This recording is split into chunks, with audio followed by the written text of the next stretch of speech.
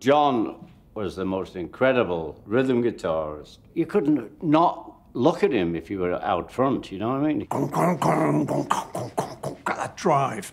He had a great drive in his so he was rhythm guitar. I was another rhythm guitar when we started. Then we went to Hamburg, my guitar bust, so I was then put on the bass, which I didn't want, because I wanted to play something glamorous.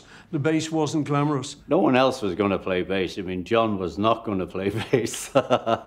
And George was the lead guitarist. He was a bit better than any of us on guitar.